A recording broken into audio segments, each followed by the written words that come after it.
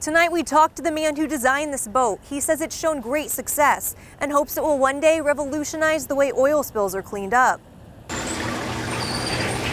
We got to see the boat in action.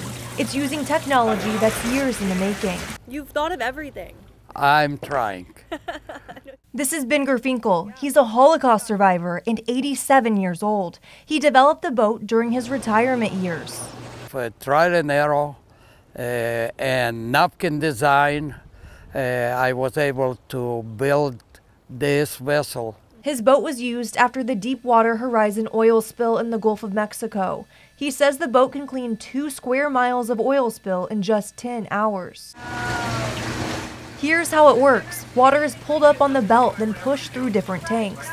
Particle separation filters oil from the water. The oil is kept on the vessel and the clean water goes back into the sea.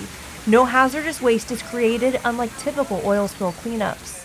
A lot of times they'll just put these absorbent pads onto the oil spill and absorb it like a big paper towel, but those pads are already hazardous material before you even drop them in the water. Lab testing has proven the boat successfully removes oil pollutants and even sewage particles. Ben believes it could help the Tijuana River sewage crisis that has shut down San Diego beaches near the border. We barricade 10 feet deep because human waste floats, and we position 10 or 15 boats like that. This summer, we can have a clean ocean.